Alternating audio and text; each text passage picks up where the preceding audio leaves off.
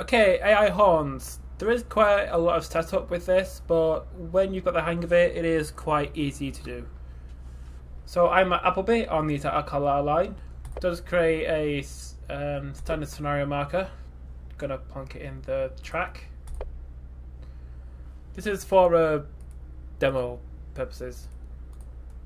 Turn on my cursor capture. So call this AI horns demo, if I can spell.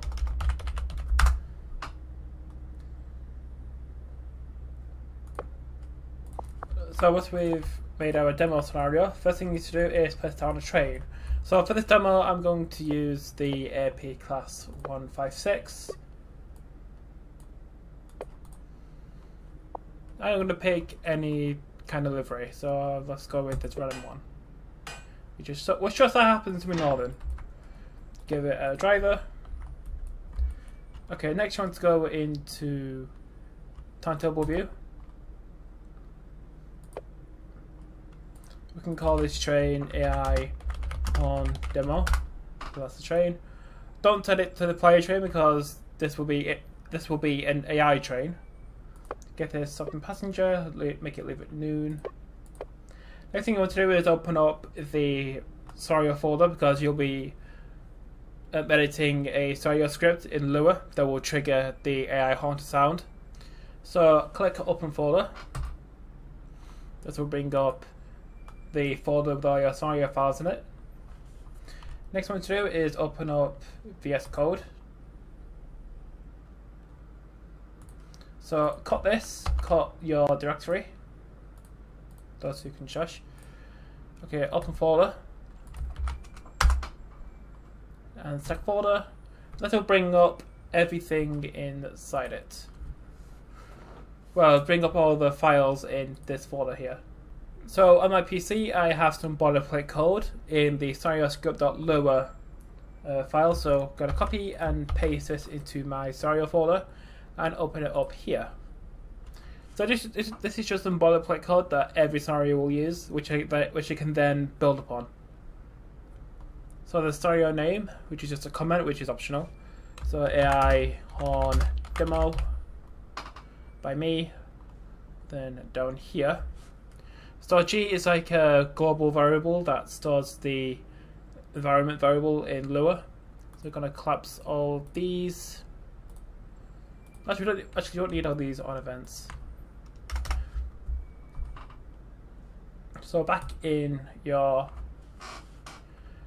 scenario, so we can just make this AI train go to the next station, which will be Kirkby-Stephen.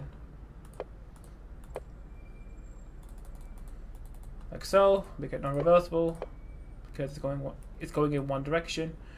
Then we can create a trigger instruction, which will trigger an instruction at any specific time. So let's say after 5 seconds of the scenario starting, we can call it. You can call it anything you like, but it helps if you make them very meaningful. So we can call it trigger high tone, as in the high horn tone. Like that, which will trigger 5 seconds after the scenario starts. So go back into VS Code, we can call it function on event trigger high tone, then end, because that's the syntax of Lua functions. To make a system call, like spell. Okay, so for our system call, we can use player engine set control value. Of course, this isn't the player train. This isn't the player train. This is the AI train. So we need to get the vehicle number, which is DMS 476, which is part of 156476, which we can put in there. The control value, and I want the control value that controls the horn, which we will come into in a bit. Then the next parameter is 0, and then the last parameter is the value you want it to have, which could either be 0, -1, or 1, or any other value. depending on the control value. Set it to 1. Okay, now we can go and find out how to get the train's control values. Okay, first step to getting the train's control values is you go into your Steam account, go to TS Classic, right click on Properties, then in the bottom box at the bottom you need this parameter or launch option. So dash show control state dialog. It has to spell it exactly like that, otherwise it won't work. So what we want to do now is hit play, then immediately come out of the scenario. Because the thing about the show control state dialog is that it only works in windowed mode. It won't work in borderless or full screen. So I'll go to settings, full screen, set that to windowed, and pick a resolution. For this I'm gonna just pick 1280 by 720. Click save, then when you press yes, TS will restart. But in window mode you should have the control state dialog on the control state dialog box on the right. Okay, so once TS has reloaded, you should have this control list dialog box on the right. So go back into our scenario. Go to the Set Carlisle, which is the route we were on, and click the AI Horns demo. Edit, and in order to get the control set dialogues, you need to click this so you can actually drive it and play around with the different dialogues. Not different, the different control values. So set that to driver. When we finished scripting, we can take the driver icon unchecked, if that makes sense. So now we can press play and save. So we're in a 156 at Appleby, and you can see all these control values on the right have some values, like actual brake is at 0.75, which is step 3, because the 156 has 4 brakes positions, off, that was a 2 step 3 emergency. Well, what we are looking for is the value for the horn.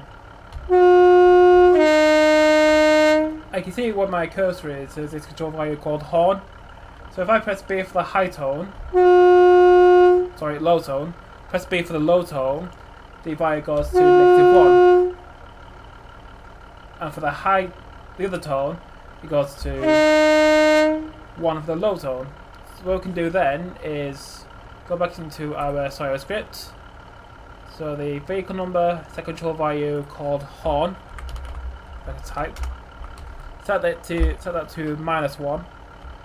And that will make the train produce a tone.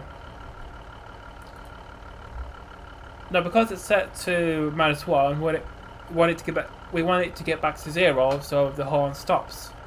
Okay, now to create a deferred event, we can call it syscall.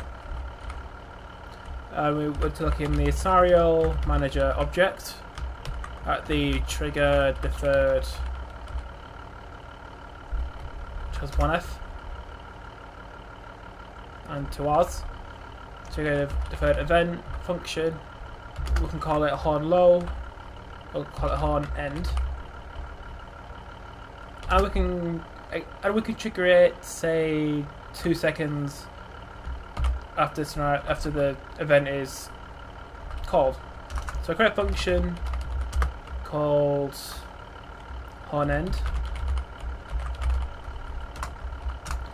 Okay, we use this syscall and put the -1 to a 0, so the horn will stop sounding.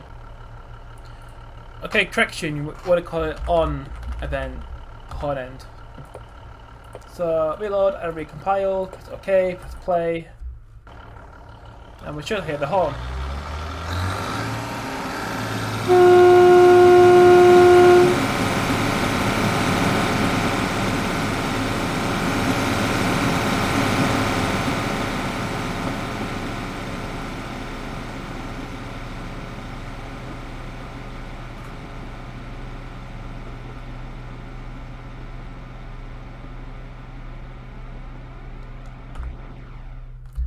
And that is how you do AI horns.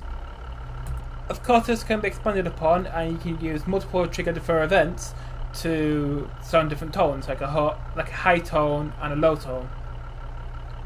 So I got once it's called to sound the horn in the low tone, then a trigger deferred event to sound the high tone or low tone, or the other tone after 2 seconds, and then 4 seconds after the start it will trigger the horn end. So I'll go back in here, reload, recompile, and press OK, and play. And we should get a high tone and a low tone.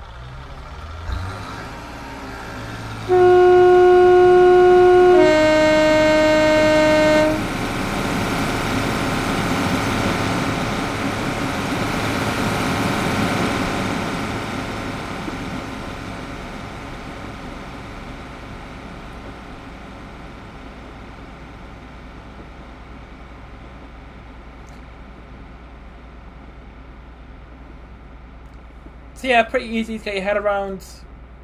I hope more people do AI tones in the future. And we can just watch that 156 go into the distance. So this is the end of this tutorial. I hope you enjoyed it.